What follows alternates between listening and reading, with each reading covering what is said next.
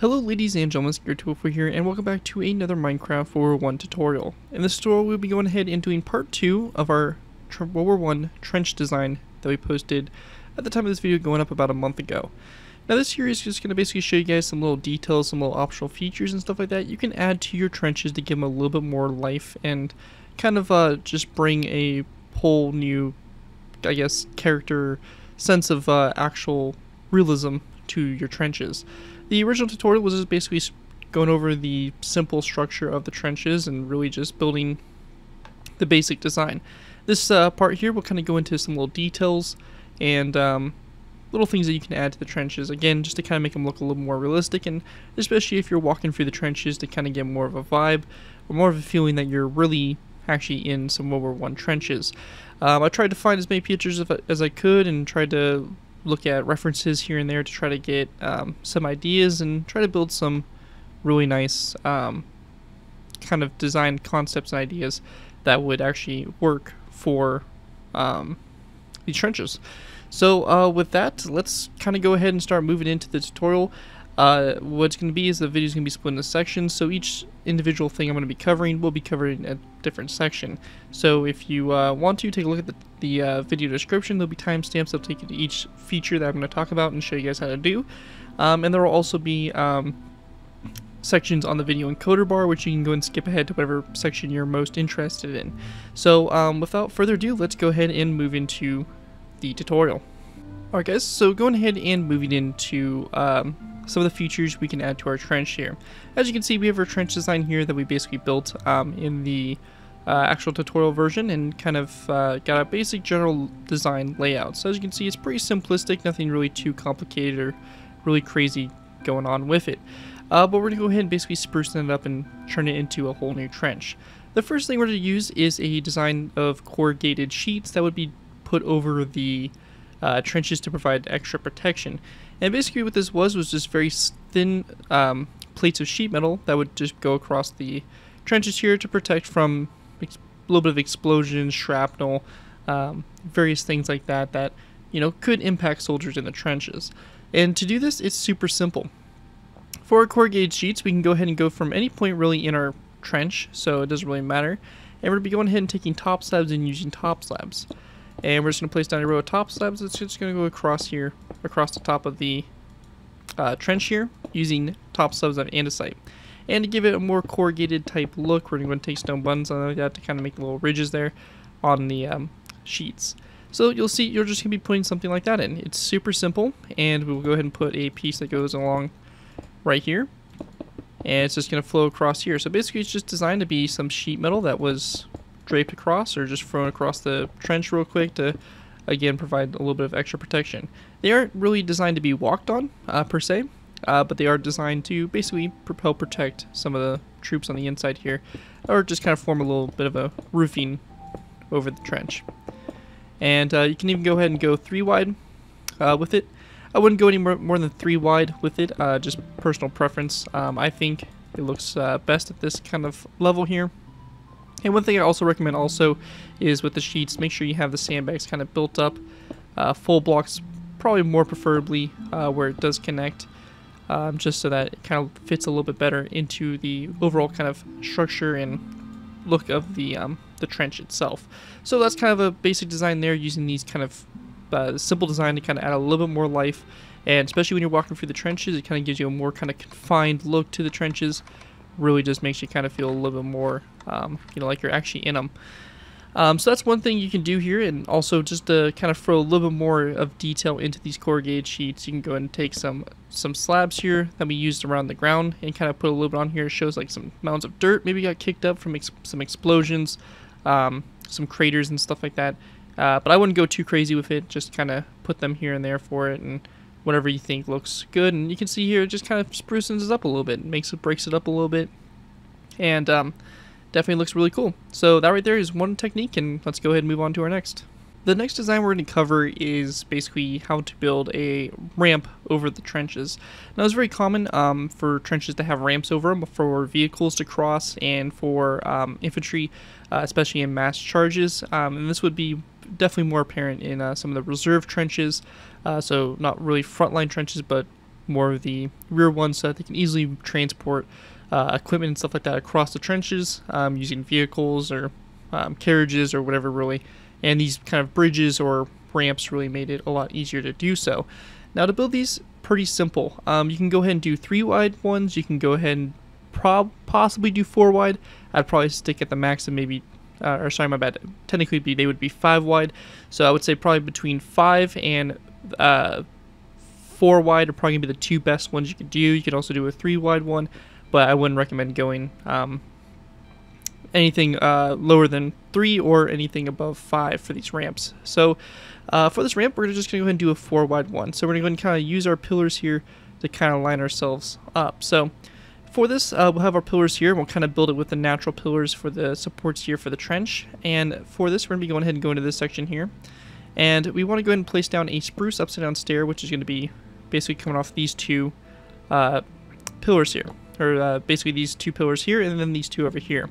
And those will kind of form the supports there for the actual ramp itself. Now for the ramp itself, we want to go and then break these buttons here, and we're going to go and do a row of 1, 2, 3, 4, 5 oak wood logs sideways. Same thing right here, a row of 5. Like this across. And we then want to go and go to the middle spot, so this block right here between these stairs, and we're going to place down a row across the center there. And then these sections here, we're going to place down a oak wood log here in the corners. And we're going to delete these sandbags, and we'll place down a row of 2 of our spruce wood blocks just like that across. So we basically get a design that looks like this here for the frame of our bridge. We'll go ahead and fill in the spaces here on the inside with some stripped oak wood, or sorry, stripped spruce wood, as I think it looks pretty good. And we can also take some stone buttons here, place them down on top of these oak wood blocks here. And we can even place some along the sides here as well, just for like a little bit of, you know, showing a little bit more fortified look, and on the sides here as well and all that stuff to kind of show maybe some rivets or some kind of bolts and stuff like that, or nails kind of pulling this thing together. So that's pretty much the basic design for that. Now obviously we have these kind of steep drop-offs, and we kind of want to make this look like it flows naturally into the ground. Now for this, we'll be going ahead and grabbing our dirt material. So from the tutorial, you may recall we used pot soil and coarse dirt, as it has a really nice kind of muddy and dug up dirt look to it. And we can also use our dark oak wood and spruce wood slabs, as they're the closest brown colored or dirt colored slabs we have for kind of showing like more gradual inclines. So we're going to basically, you know, just kind of build a ramp out here to the side. And again, this doesn't have to be anything specific in design wise. You just kind of want a little bit of a natural type flow to it. You don't want anything drastic, just something very gradual, very simple. And this is going to kind of be similar to how you guys did the kind of, I guess, siding to the trenches here, the dirt mounds. It's very similar to that. You just want something gradual. You don't want a super gradual drop off. And we're just going to kind of use our slabs and our full blocks there just to kind of make this. And as you can see, it's a pretty simple little ramp there. And it kind of extends a little bit forward of the trench, and that's what we want. And obviously we would continue our, you know, dirt forward a little bit and all that stuff, and put our grass in and wherever we want it and all that stuff. But theoretically, if this was a kind of path that would be using quite a bit, we don't want to have grass here. We definitely want to make this area look a little bit more trampled as it kind of comes forward and moves into no man's land, or some of the kind of areas between front line and reserve trenches. So just kind of a idea for you guys there again for that. And we would do the same thing back here. So we'd have this kind of flow down this way here, leaning toward the other direction. And this design will really work on the fronts or backs of trenches, you know, again, wherever you're kind of putting this. So you can see here, this is our, theoretically, our front line would be that in that direction there, and then our reserve trenches would be back in that way. So, but you could have this in this kind of corner piece here, and it would kind of go forward, or for example, that bridge could be over here and kind of go that way. So it's a very versatile design. It would definitely work for basically whatever kind of scenario you're trying to go for. So again, we'll kind of have this work its way back, kind of be a little gradual here. Might throw a little bit of grass up in the top sections here, just to add a little bit more detail to it around the trench portion. But other than that, that's pretty much all we're really going to do for that. And as you'll see, You get a cool little design here. Again, we'll have the same thing happen back here, where this road would kind of lead back here, kind of be a little more trampled, per se. And we can even use I believe it's a shovel, and if you right click, you create the grass paths. Again, really nice design here for showing, tracks or something like that. So we can have it kind of go back here, and you can have tracks of vehicles kind of flow out to the sides here. Again, it's kind of it's kind of unlimited, really, what you can do here. This is kind of just an idea to get you guys started and go in the right direction. But we can have like different, tracks here for vehicles. Basically break off and kind of go in different directions or something like that. And right here we'll do basically the same thing. And, something kind of like that. And I mean, you kind of get the general idea of how this would kind of all go. And, you can just imagine all this stuff kind of being put together and really creating yourself a pretty cool looking kind of battlefield. And I mean, the same thing here with the tracks can be done with the pod soil and coarse dirt and all that stuff, and all that. So basically that's just some general ideas there. I mean, pretty simple stuff. This ramp here for vehicles going up, if you're having infantry, then you would obviously disregard the tracks, but you kind of get a general idea, and it again just adds a really nice look to it. You can even use this design if you just want to kind of put a more fortified type roof on your trenches. So really there's a lot of playability with this design, but that's really about it for basically building the bridges / ramps over the trenches. Alright guys, so the next thing we're going to be covering is how to build a ramp for, or basically more of a... Alright guys, so the next thing we're going to cover is basically building a kind of a ladder that leads up from the trenches, I guess would be the best way to describe it. And this one here is obviously a common design that would be used obviously as the troops need a way to easily scale the sides of the walls of the trenches and rush in case if they were doing some sort of mass kind of, I guess, push toward a enemy position. And these here would be commonly placed pretty, frequently around the trenches, and especially in areas where a lot of troops would be positioned. And it's a really simple design really to do, and it kind of, again, is something that you can change the overall size of. So for example, we'll go ahead and we can build one. We could actually build a couple right here. Since we have a bridge here, it would be likely that there would be maybe vehicles that would be able to cross here, larger amounts of infantry. So we can imagine that this might be a good place to have a big push of infantry. So we'll put some ladders in here for the troops to basically use to get out of it. Now for this, we are going to be going ahead and going to this section here, and we'll make a small one on this side. So we'll go ahead and delete these sandbags here in our wall, and we'll go ahead and just basically put some rows of stairs like this going up, and a row of spruce wood trapdoors on the top here. Now what this then does is kind of creates this stepped like look. We'll go ahead and place down a lever, which we'll actually swap this out for a lever here. Have a lever facing downwards like this, and we did delete that block there. We do have some wood exposed, so we'll go ahead and kind of make sure we close that up there. But we'll have a lever there, end rod here, lever that goes down like that, so a little bit of like a handrail here to kind of help the troops get up. And then on top of this log here, we'll have a lever as well, like that. And that's all you have, just a simple little ladder there. You can even swap it out for real ladders if you really want to make it a little bit more kind of playable for maps or something like that. But that's just kind of a small design, and you can do a little bit of a larger one. So let's say over here I want to build one, and let's say I want to actually move my post here. So I'll have a post that goes up this direction here, and then I'll delete this section of the trenches like that. Now, in doing so, I'm going to go and take spruce wood stairs, place down a row across, and there a row. We're going to place down an end rod here, lever up here. It's going to be flicked toward the forward direction. We're going to go and put a sandbag here just to, again, kind of fill that space in. And then we're going to place our trapdoors across this section here. And we can place down a lever right here as well. So, as you can see here, we now have some places here for the troops to actually stand up and actually climb up and out of the trenches, and basically use to push forward toward enemy positions. And again, these can be built however big you really want them to. I would recommend probably anything less than 5. Wide would be perfect, but again, you can kind of do whatever you guys want. But they're perfect. They kind of fit in good here and there. They can really be put anywhere throughout the trench, and just add a little nice little detail bit to the trench walls.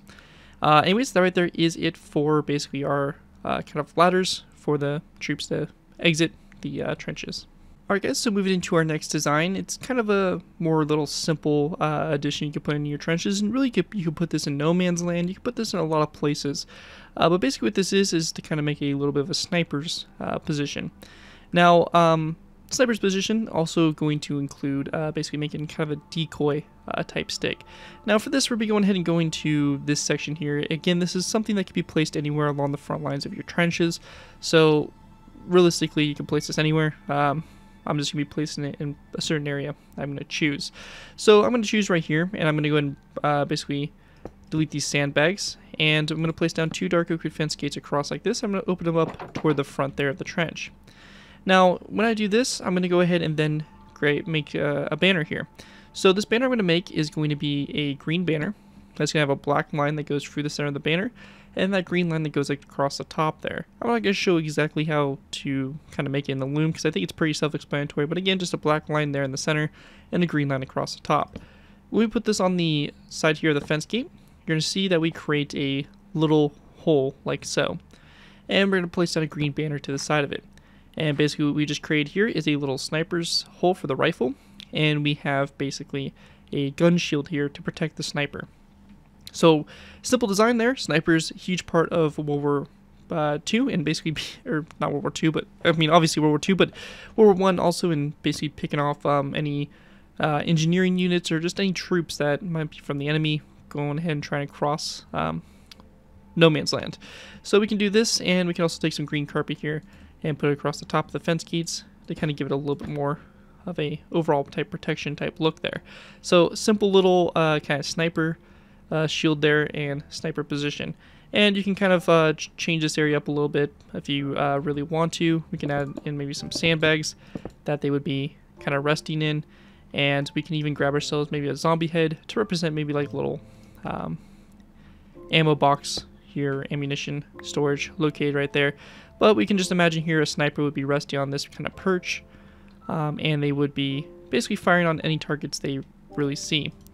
So kind of maybe give it a little bit more of a kind of comfortable type look to it. So something like this. So the sniper would be basically laying here up against this and, you know, peeping through that little hole there to hopefully hit some targets. But yeah, simple little design there. Nothing, again, too crazy, but works pretty nice. Now, what really complements this as well is basically using the decoy heads. Now, this is something here that was used during World War II and World War I. Basically, it's just designed to attract the attention of possible enemy snipers and theoretically give away their position. Now, you can make these little sniper posts, and you can have them actually look legit, so they're, you know, actual sniper posts being used, but you can also kind of maybe add a little bit more to them by placing down a spruce wood fence post, a end rod, and then a player head on top there. So kind of gives the illusion of a decoy head, and when you look at it from a distance there, you know, enemy snipers would shoot it, think it was an actual target, and you know, give away their position. And you can put these in random places throughout your trench here. So let's say right here, for example, we want a decoy head. We can put a head right here. So I mean, you can just kind of put little decoy heads here and there. I wouldn't recommend putting a lot of them, but you can, you know, again, put them here and there, and you can even have some kind of hidden behind objects around no man's land, stuff like that, to hopefully draw enemy snipers. But yeah, kind of a cool little design there. So a little bit of sniper equipment and stuff like that for the trenches. And let's go ahead and move into our next section. Alright guys, the next thing we'll be covering is dugouts. Now, dugouts were basically where the infantry that would be stationed in these trenches would basically eat, sleep, kind of use for shelter, was the main kind of purpose before. But basically all this really is going to be just some little dugout sections into our trench. So we can see here we have our kind of fire step here, where our troops would be standing to fire. So obviously we don't want to be using this area for building these dugouts, and these dugouts would be perfect for the back walls of our trenches, so the sides of the walls opposite the front line, so the front line here. Now all we're going to do here is kind of go to our section, so we'll pick this section here, and we'll kind of break out these blocks, and we'll kind of break out a square, 2x2 square out into the side here. And we'll kind of do this here for however many we want, so we'll kind of just maybe do these 3 here in the corner. Now, you can put these as frequently as you want, or you can kind of space them out. Really doesn't matter too much, but just kind of, you know, trying to make it look, you know, somewhat reasonable.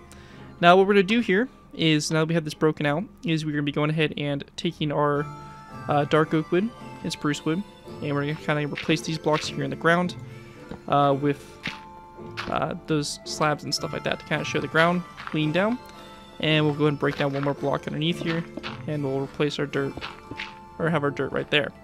Now we'll also go ahead and make sure that we take our oak wood posts all the way down, and we're going to have the same thing happening over here on this side as well. And this right here will be broken out, and that dirt. We can also take our coarse dirt and kind of work it in the sides here of the sides of the trench here, just kind of add a little bit more variation in the dirt. Again, not 100% necessary, but something like this. And we can also go ahead and then grab ourselves some spruce wood stairs, and we'll kind of place some like this here to the side, and kind of create these little dugout type designs. We could also have this extend forward, so kind of giving you guys a few options here on what you can do. So we can place down a row of oak wood here, and maybe some spruce wood stairs like this. So kind of gives you a little bit of options and playability for this, so you can kind of alter around whatever works for you. But basically we get these little dugout type sections, which kind of are for troops to kind of roll down and, you know, use to take cover. Now we can even spruce this area up by putting in like some beds, for example, and for this we'll use maybe some green and brown wool, basically military type colors, and put in some kind of, you know, beds in here. And then we can also have like some pillows if you want to, if you're feeling that generous. We can give them some snow here for little pillows. Again, nothing too fancy. We're not trying to make it super grand, but just a kind of simple design. And for this kind of grouping here, we'll kind of, you know, make it look a little bit kind of more lived in.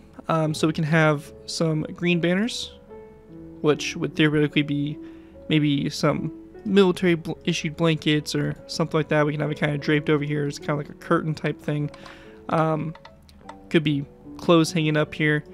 We can even go ahead and grab some chains, maybe have a row of chains that maybe kind of works its way over at an angle across the space like so, and we can have maybe some banners kind of hanging on it, so kind of representing maybe some clothes that are hanging up, or some jackets that were caught in the rain and they're kind of being hung up to dry or something like that. We could also put like a fireplace in here for basically cooking or something like that, so, you know, some the troops trying to cook some stuff, and we can even kind of embed it here in the ground a little bit. You know, don't be afraid to, you know, expand this a little bit in this direction. But we can have a little fireplace here for them to, you know, kind of stay warm or cook. And, you know, theoretically, I don't know how accurate it would necessarily be due to, you know, trying to keep the trenches on the down low. But again, just kind of giving you guys again options that you can do for your trenches if you do want to. You know, we could put some, you know, food here or something like that. So maybe some like something or whatever, some slop, who knows.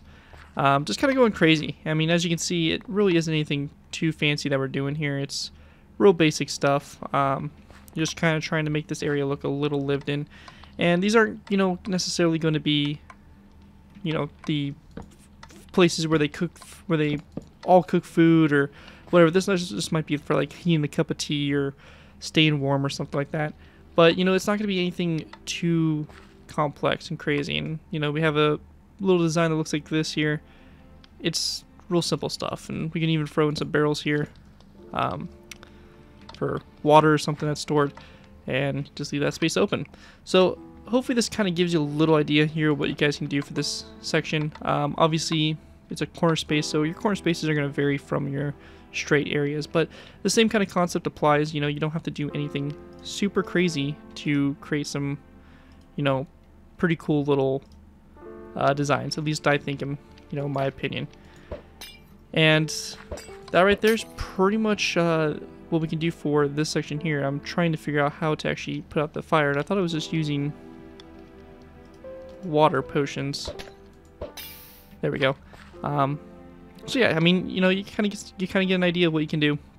Those are kind of basically the basic idea I was able to come up from Dugouts. A little bit hard to kind of actually show them too much because they're very kind of detailed in real life and kind of more like just like dug out into the dirt. But I think it came up pretty good and a little simple design there, and hopefully at least gives you some ideas or get you moving in the right directions and all that stuff. The last thing we're going to be covering for this tutorial is going to be kind of the ammo shelves that were put in the trenches. Now, these here are really simple designs, and they work best in your sandbag type position. So, for example, this position here. Now, what we'll do here to kind of make this design is we are going to be going ahead and replacing some of these sandstone blocks here with empty space to kind of create a design here for a little ammo shelf. We're going to go and put trapdoors across the top here, and then a green shulker box this side, and then a dark liquid sign on the side of that box like that. And very simply, just an air birchwood trapdoor right there, and we kind of create a little ammo shelf. And we can even replace the block behind it there with some spruce wood planks just to kind of make it a little bit more a part of the trench. But you can go and put these in the sides of the walls here of our trenches, so we could, you know, theoretically put some here. You can really put them anywhere where we have our sandbags especially. That's where they look best, but you can put them right here also, as well. We can have an ammo box here followed by a second one or something like that, and put this trapdoor down and replace that block behind there. And you know, you kind of have some ammo boxes there kind of stationed on the sides of the walls there. You know, not a super crazy design, but something simple and something that kind of works for what we're trying to go for. And for example, also in this section here, we can kind of have some smaller ones by placing down some zombie heads here in this section. So just something to kind of think about. You get little ammo boxes there, you know, and you can even put some down here in our little dugouts or something like that. We can have some, you know, ammo kind of being stored or held down here or something like that. Who knows? And you could also put these little boxes here on the firing shelves and all that stuff. So we'll have like a little box there. We can put a box down right here. So just some little spots where ammunition is going to be stored, and this would especially be good in positions where there's going to be a lot of concentration of infantry or near machine guns or something of that sort. So that right there is just a couple little things you can do to kind of liven up your trenches. As you can see, we have this one trench thing here. We did some very basic additions to it, and we really did create a pretty cool little design there. And hopefully those 5 designs are going to be useful for that.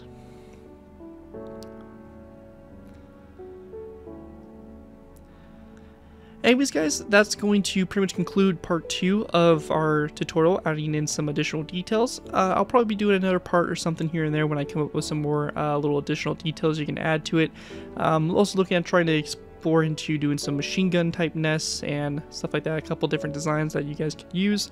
As well as covering some other little features and stuff like that to add on to the trench in the future, and also some larger kind of builds. We're doing little kitchens and latrines and stuff like that, and maybe even some bunkhouses and stuff like that in the actual trench systems themselves.